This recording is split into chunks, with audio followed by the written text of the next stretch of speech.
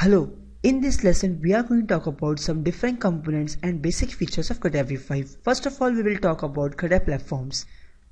Catia comes in three basic platforms, P1, P2 and P3.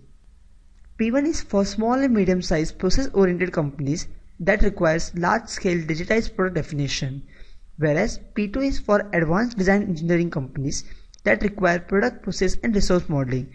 On the other hand, P3 is for high-end design applications and is basically for automotive and aerospace industry where high-quality surfacing or Class A surfacing is used. So let's begin with the P3 platform of Catia V5. After getting started, you will be navigated to the initial screen. The upper bar is called as a menu bar, and under Start tab you can navigate to different Catia workbenches. Now, Catia V5 workbenches are specified environment consisting of a set of tools that allow the users to perform specific design tasks. Some commonly used workbenches in Catia V5 are Part Design Workbench, Assembly Design Workbench, Drafting Workbench, Wireframe and Software Design Workbench, Generative Sheet Metal Design Workbench, Generative Shape Design Workbench, as well as DMU Kinematics Workbench. So let's get started with any one of the workbench. Let's say a Part Design Workbench. Name the part as Part 1 and click OK. You will be navigated to the initial screen that appears after any of the workbench. At the center of the screen there are three fundamental planes, that is XY plane, YZ plane and ZX planes.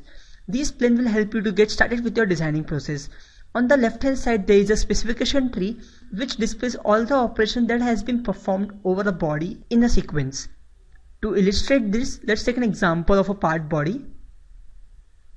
In this example you can see all the operations that has been performed to make this part can be seen under specification tree. You can jump onto any of the operation and modify it. If your modifications are appropriate, your part body will be adjusted accordingly. On the right hand side there is a compass which consists of three fundamental axes, that is U, V and W axis.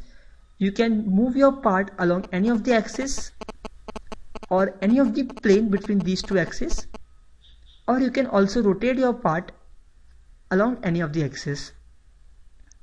Now at the bottom of the screen there is a status bar which consists of information or dialog box on the left hand side, whereas power input field on the right hand side. Above the status bar there is a toolbar space on the bottom and right side of the screen. All the toolbars that are common to all the workbenches are placed at the bottom of the screen, whereas some toolbars which are specific to each environment are placed on the right hand side of the toolbar. You can drag this toolbar. You can place it wherever you want. You can either place it at the top of the screen or you can place it at the bottom of the screen. You can also select these toolbars by right clicking on toolbar space and select it from here.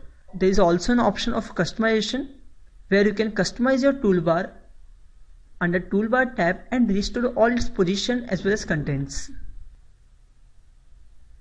Now under the tool tab there is an option command which can help you to change the settings of Catia V5.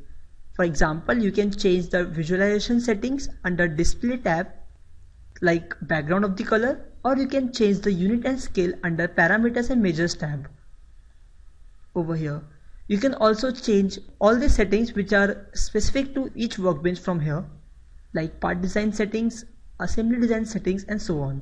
So this is a very handy command which will be used very frequently.